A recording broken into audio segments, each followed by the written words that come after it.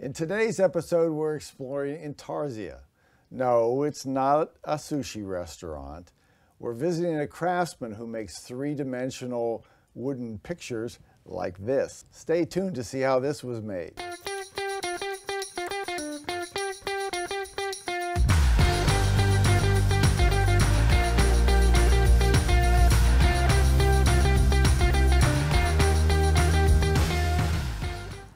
Welcome to Handmade, a series about artisans and craftsmen who use their creativity and skills to make unique works of art. In our modern world, it seems like everything is mass-produced, pre-packaged, and available on Amazon. So it's easy to forget that some things are still made by hand. So come on, let's go visit the studio of today's featured artisan. Intarsia uses a variety of shapes, sizes, and species of wood that are shaped together to create a mosaic-like picture with the illusion of depth. I wanted to do something that was dimensional. I like to create, and it's just fun seeing something come together. I didn't touch woodworking until I retired, and I was surprised how fast I picked it up. When you finished your career in civil engineering, you told me you wanted to try something new. Why did you pick Intarsia? Well, I wanted to do something that was dimensional. Around our house, you'll see pieces like a steamboat that's three-dimensional, and I always said, I want to do something like that. So then I began exploring, well, what could that be? And you get on the internet and you look, and I think it's actually my wife that found it, but she said, look at this, and it was Intarsia.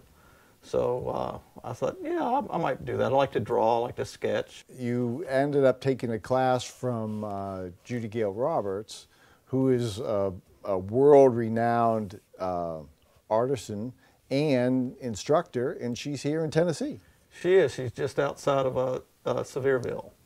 And I actually went there when I decided I wanted to do this, and her husband was there, and he gave me a tour of the shop, and he showed me the kind of equipment I might need, and so I made my list and then ordered my scroll saw, which was a 5-month delivery, and patiently waited, and then I started sawing wood.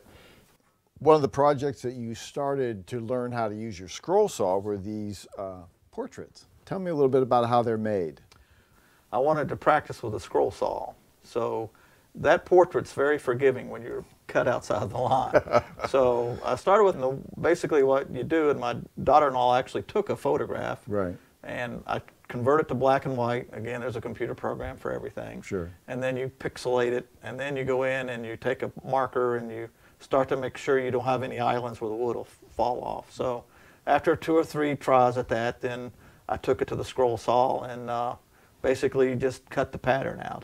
When you're done, you put it on your backboard and you frame it. This is one of your early Intarsia projects. Tell me about how you made this one. I liked it for the colors that were in it, and so you get on, you shop for a pattern. My wife picked that one out because she wanted it to hang in her kitchen. Sure.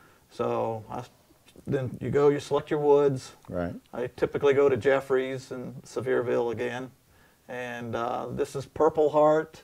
It's not so purple now. One of the things I've learned, early piece, is there's no UV protector on there, so the purple's faded, it's getting more brownish. The Yellow Heart, it was really bright yellow when it started, and it's faded too, because again, I did put a UV protector on that things. That is holly, which is a white wood. And the birds are cedar, and that's a soft wood, because one of the things you learn when you cut projects, because you're using a very thin blade on your scroll saw, is hardwoods are hard to keep in the line. Right. And you break a lot of blades, Yeah. and it wants to drift a little bit. And when I do my animals, you'll see it in some of my other ones, like the deer and the elk or whatever. I usually like to use cedar because it's soft, and I can stay in the lines much better with it. Again, you build you cut out your pieces of your pattern, you take it through your sanders, and you shape, and then you use hand sanders, and eventually you get it the way you like it, and then you put the polyurethane coating on it, and you've got a project. A beautiful piece. What are some of your favorite subjects, and what inspires you about them? Grew up in West Virginia, but I spent my adult life in Louisiana and Texas. We always loved coming up here to the mountains and the lakes, and I just love the Smokies. That's hence we're here, right? And so now I like to do pieces that are from things around here. For instance, cantilever barns and elk and deer. So those are typically the subject matter I enjoy most. You obviously spend a lot of time doing this. What do you like about it so much? You know, and I've heard other woodworkers say this, but when I come down to my shop, you know, I look at my watch and go, it's 8 o'clock. And then all of a sudden I look at my watch and it's 1 o'clock. I go, where did the time go? I like to create, and I like to, it's just fun seeing something come together. And it's a relaxing hobby. I enjoy it. What words of wisdom do you have to somebody who would like to try their hand at Intarsia? Jump in and try it. I mean, it's amazing what you can do. I mean, I didn't touch woodworking until I retired. I was surprised how fast, I picked it up. But again, too, I took a class, and there's woodworkers around the village, and you ask questions, and people teach you things, and I guess the most sage wisdom I always hear from the woodpeckers meetings is you're always going to see defects or things you don't like in your work, but no one else sees it. That's right. So I believe that. People say they like it, and I don't know if they're really thinking, I don't know, but I'm assuming that they don't see that line that didn't quite match up the way I wanted it to. Yeah, that's a very common concern with artists. Let's head over to your workbench, and you can show me actually how Intarsia is made. Okay, great. Great. Show me some of the steps on how it goes together. All right, well, the first thing you want to do is you want to pick a pattern. Right. And there's different places to go to do that. There's online. Right. Different people sell patterns. I get a scroll saw magazine. There's patterns in there. And then you can create your own, which is something I'm getting more and more into as I go. So, again, you pick your pattern, and I've got one here. This is actually going to be a set of 3 different flowers. You then cut out your patterns. And what you want to do is put a sticking material on back, and I've got a machine that does that. You take this, and I'll just for example show you. You look and say, okay, I want to get that pattern just so, because I want the wood grain to flow with the direction of this leaf. So then you place that on your wood. You also want to select your woods. You've got purple heart, yellow heart, cedar, poplar, and poplar is really fascinating because it comes in different shades of green. So you put those all together and say, yeah, I think that matches, that blends well. Because in pure Intarsia, you don't paint. So it's very important to pick the right color wood as well as the grain of the wood. That's right. And I do like the rich color. Yeah, that is a beautiful color. So now I've got all my wood. I've gone over to my bandsaw, made my initial cuts, take it over the scroll saw, cut the pattern, and then once I've got the pieces cut out, they come over here and you start fitting it together. And of course I've already bumped this one, it's not glued down, but you start cutting your pieces and seeing that everything fits up, everything is in alignment. And right. Where it doesn't, you take the piece out and put it in your scrap box and get another one. Start again. Start again. Here's a leaf, and on the back here you see a shim that I put on to have it kind of raise up from the piece, and then I've done a back cut on the back so it looks like it's floating in space, so to speak. But you do all that, and this is with a file. You file out your veins on your leaf.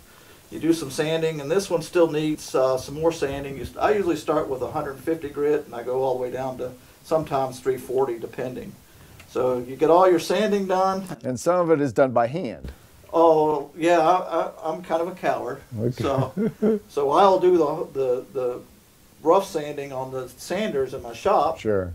And when I get close to where it's going to have to line up with another piece, I go to the hand sanders and I sand and I sand and I check and I sand and I check. So once you've gone too far, then the piece doesn't fit anymore. Again.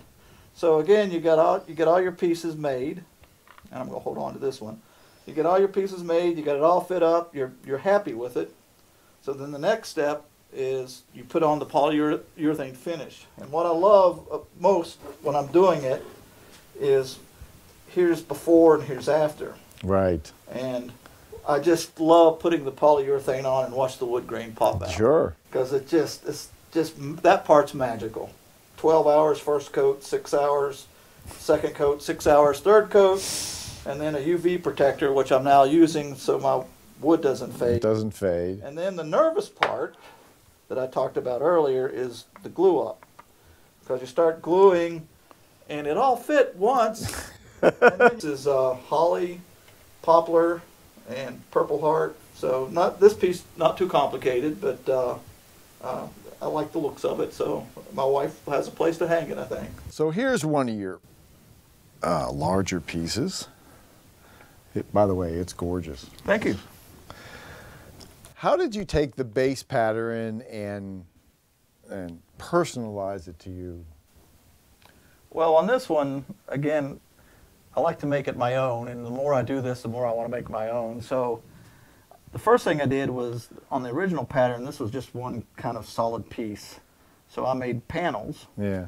And one of the things you learn when you do woodwork is you have kerf where you're removing wood. I put all that together, and I had a big gap here, and I said, well, you know, that really needs a shadow, so I added that Yeah, there you go. piece. And then I said, well, let me add a horse, so I added the horse to the pattern. I added another door, because I just thought it needed something else there. I added the door handle, do it very slow, and 4 or 5 times, because it breaks the first 4 times. And then I added the barrel, the pitchfork, and I think in this particular pattern, I modified the cloud over here. So those are the pieces that I chose to add or modify. When you're making Intarsia, what's the hardest skill to master? Getting the flow right, like the leaves, for instance. When you do those, typically you take a pencil and you'll draw the shape on the wood that you want, and it's kind of counterintuitive because you're taking wood off, so it's kind of a negative image in a way, right? So, and that was one of the first mistakes I made. I cut one end high and the other end low, and I had it reversed. So, whoops, that's not going to work. But over time, you just get, you get better. The more you do, the better you get. So. And you've only been doing this for how long? About 2.5 years. That's amazing that you've gotten to the point that your skills have improved, where you're taking base patterns, modifying them, making your own decisions, and it's really something. Here's another one of your really beautiful pieces. Again, tell me how you modify the pattern to fit your personality. Okay. Well, first of all, you may recognize this barn. That's a cantilever barn that's in Cades Cove. There's only about 316 of these in the country. I took a photograph, and I have a video projector, so I traced that on tracing paper and then cut my patterns from that. And then I took patterns again from Judy Gale Roberts. The elk are patterns that she created, and the barn's a pattern. I mean, the wagon is one that she created. So I blended those in. I added fence and green for the fields, and again a plow. I got this off of Pinterest. I just would look. Sure. And again, you just trace it and cut it. And again, this one's got a barrel, and then the tree, same thing. There's lots of places you could go. Interestingly, go to comic books or coloring books. Yes. And take those. Yes. And then trace those. Because this is actually barn wood. Right. Because a lot of the patterns I see, they actually use wood burners to make the panels. And I'm looking at them going, well, that looks like wood panel. Right. Just taking actual barn wood. And it's pretty cool because it's from some old barn somewhere in Tennessee. What kind of wood's this? Greg, this is black palm. Some of them are from South America, typically, okay. the more colorful ones. This in particular is Lignum vitae, and it's hard to find. I got this board, and I didn't know what I was sitting on until I ran out, because I can't find it anymore. Find it anymore. But it comes from South America. The yellow heart, I believe, comes from South America. And those do cost a little bit more, but again, it gives you color without actually painting. The detail on this hay, you showed me the Wonder Wheel, which is a specialty grinding. Yes. Because you can use a Dremel sometimes. You can use a Dremel. If you don't have to be accurate, then the Wonder Wheel, you just take your piece and run it across the wheel. Right. And like when I did a bear to make the hair, I used the Wonder Wheel. And again, you don't have to precisely follow a line. Do you ever feel limited by just having to use wood? When you're dealing with contrast and shadow, you have to really think about how that's going to look. Right. Because it's hard, you can't do a fading or something that's blending in, right? Right. It's two different pieces of wood. So that you have to think about a bit. I'm working on one now where that's becoming the struggle, is how to blend it all together. What's your favorite part of the whole process? My favorite part is, again, when you put the polyurethane on the piece. That's what I use, is polyurethane, and the grain pops out. It's like magic for me. This particular piece, I cut this one and I thought it fit, and I was so happy with myself. And then I'm gluing it up, I'm gluing it up, I'm gluing it up, and I get over here and I've got a gap. I'm going, oh my goodness, I can't cut all that again. So I ad-libbed, and then I created grass right here. And that's covering a big kerf gap. So those are things you do, huh?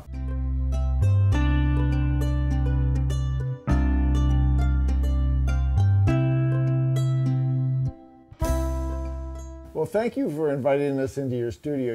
You're an absolutely amazing artist, and this is a very challenging art form. So, like I said, your work is amazing. Well, thank you, and I appreciate you coming. Now that you've seen a craftsman at work, I hope you have a greater appreciation of the time and skill that it takes to make something by hand. It takes passion, practice, and time. I hope you enjoyed the show, and I'll see you next time on Handmade.